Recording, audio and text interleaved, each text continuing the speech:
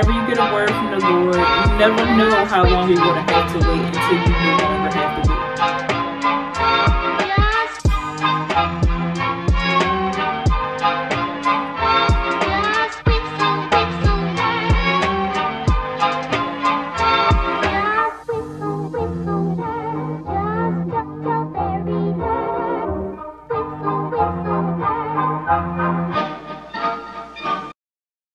Hey y'all, it's your girl Annitra here with Different by Design, where Faith and Fashion Connect, and I'm coming to you today with another video in my 7-part series, Snow Black and the 7 Distractions. If you have already watched the first 2 videos in the series, thanks a whole lot.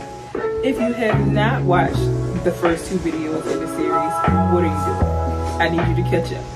We don't want to miss part 1 or part 2, so I definitely recommend after you finish watching this video, because the subjects are not necessarily connected, but after you watch this video, I definitely need you to check out the first 2 videos in the series. But what we're going to do today is jump right in to today's topic.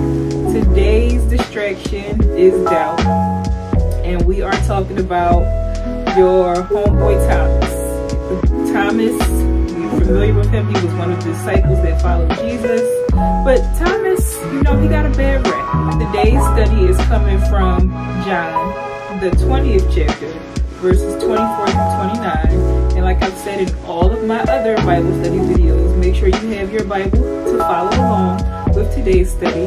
Don't just take my word for it, definitely dig into the chapter on your own and to be able to follow along in today's video. And what I'll do is on either side of the screen, I'll just screenshot so you can follow along. And I definitely recommend that you try out the YouVersion Bible app. Devotionals, various translations and versions of the Bible.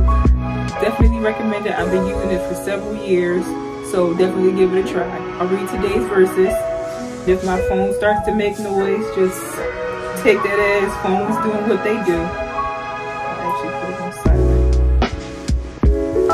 And today I am coming from the New Living Translation, and it says, one of the 12 disciples, Thomas, nicknamed the twin, was not with the others when Jesus came. They told him, "We have seen the Lord." But he replied, "I won't believe it unless I see the nail wounds in his hands, put my fingers into them, and place my hand into the wound in his side." 8 days later, the disciples were together again, and this time Thomas was with them. The doors were locked, but suddenly, as before, Jesus was standing among them. "Peace be with you," he said. Then he said to Thomas, "Put your finger here and look at my hands. Put your hand into the wound in my side. Don't be faithless any longer. Believe." "My Lord and my God," Thomas explained. Then Jesus told him, "You believe because you have seen me. Blessed are those who believe without seeing me."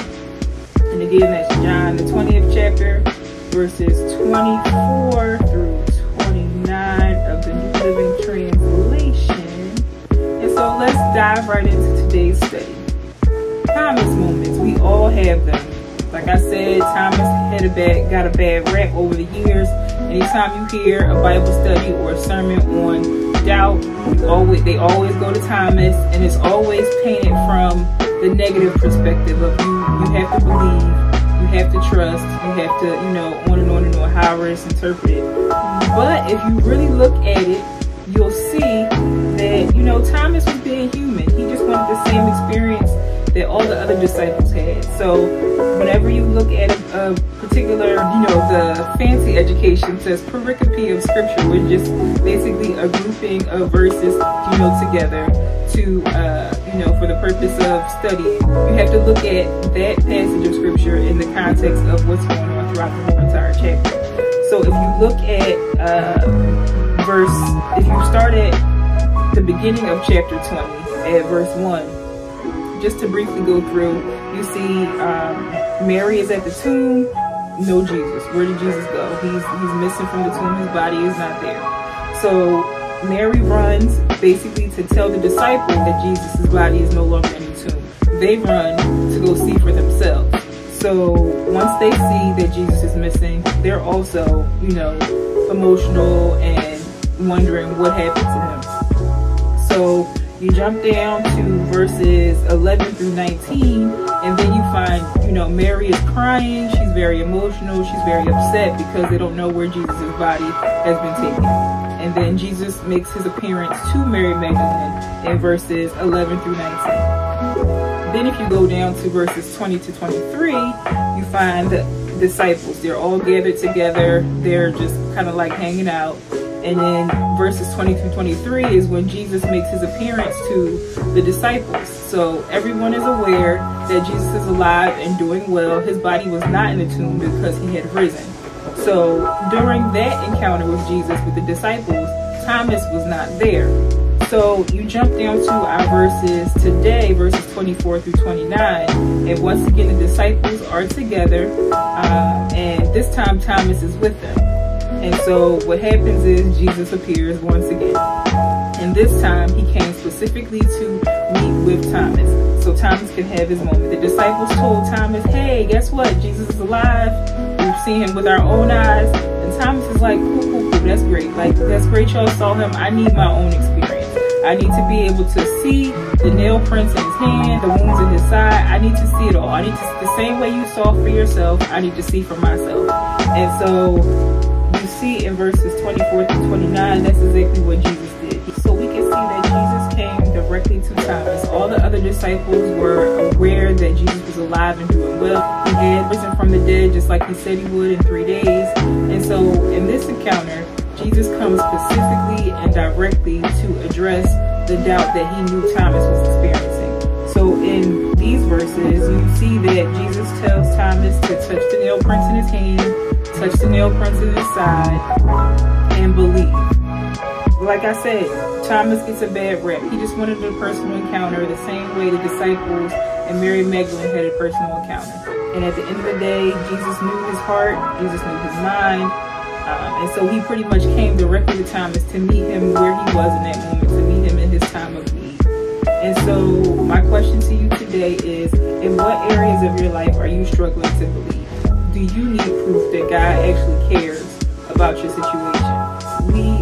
We're human, we need that, and the Lord understands that. And so the disciples walked with Jesus throughout his whole ministry journey. They, you know, as he called them, you know, one by one to leave everything behind and come, you know, follow him. The disciples, you know, they listened to his teachings. They saw him performing miracles. They saw him standing up against, you know, the religious leaders. So they pretty much went through it all with Jesus. The disciples were there and witnessed Jesus actually crucified on the cross, and they knew that he was buried. And they were told by him several times that he would, you know, be resurrected on the third day and come back with all power in his hands. And so now the disciples had, you know, a personal encounter that actually happened. I think we have to remember that the Christian life is not easy. And whenever you get a word from the Lord, you never know how long you're going to have to wait until you no longer have to wait. So I think we need to remember that it's easy to believe when you've actually got yours. So whatever that word is, if it's the job, it's easy to believe and get excited when you're already on the job. You know, you got a couple paychecks. You know, it's easy to believe then. It's easy to believe when, you know, you waited for a while and you finally met the person that you believe God wants you to marry, and you got the ring and you set a date and you're planning and working towards that date. The date finally comes and you walk down the aisle and it's it. And you got the certificate, it's legal. It's easy to believe then. It's easy to believe when, you know, you've tried a couple times and you finally have the baby that you've been praying for. It's easy to believe when, you know, you've been waiting for a while for your child to, you know, return and rededicate their life to Christ, and it actually happens, and you're actually there to experience that change in their life. It's easy to believe then. But this passage tells us all about, you know, the times when you're the only one who hasn't experienced what they've been waiting for.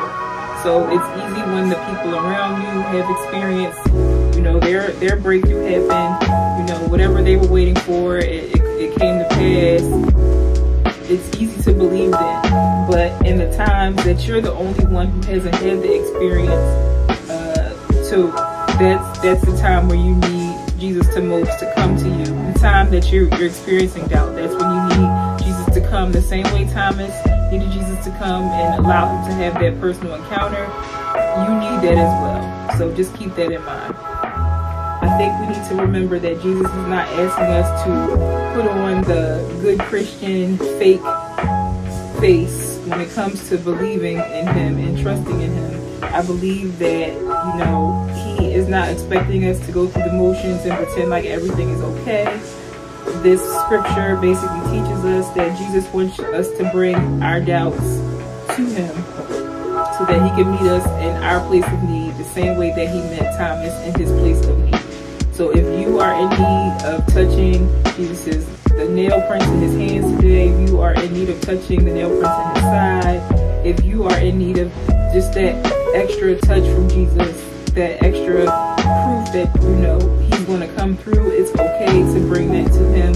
He knows your heart, he knows your mind, he knows what you need, and he is more than willing to meet you in the place of your need. And so that concludes today's video, the third part of the series, Snow Black and the 7 Distractions. Again, I'm your girl Annitra with Different by Design, where faith and fashion connect. Make sure you subscribe, click the notification bell to stay tuned for the next video in this series. Thanks so much for watching, and have a great day.